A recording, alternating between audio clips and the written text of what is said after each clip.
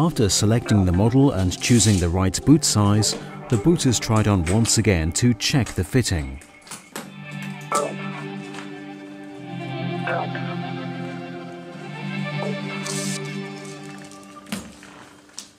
When you close the ski boot, make sure you begin with the second buckle on the lower shell to ensure it overlaps properly.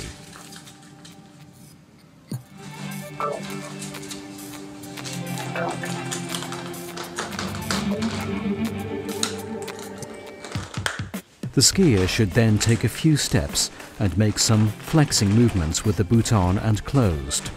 This will show if there are any pressure points or fitting problems.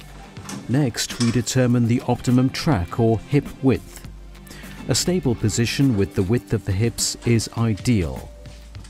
The forward lean angle is then set according to use.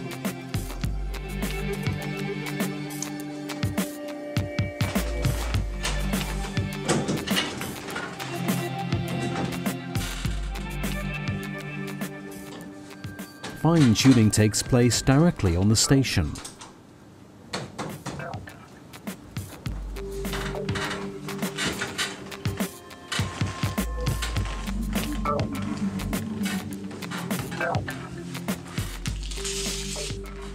The boot liners have to be removed before the boot heating process.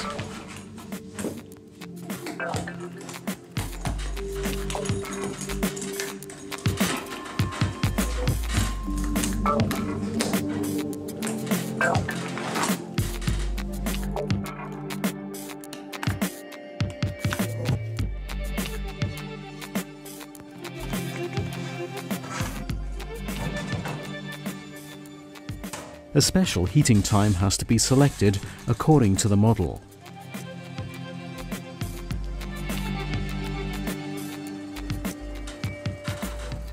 Any problem and pressure points which have already been identified have to be attended to with fitting pads, which are cut to size. Additional toe caps are used for sufficient space in the forefoot area.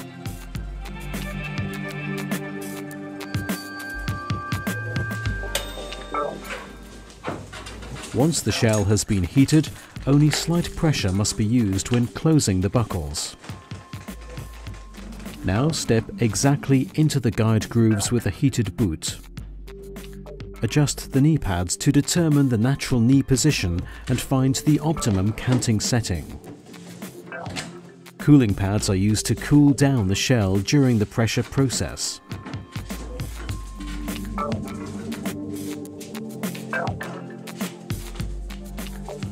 The compression pads, which are responsible for the pressure buildup, are folded over the cooling pads and closed using a zip. The individual compression pressure is determined and the control unit set. Once the compression pressure is reached, the 7-minute countdown begins.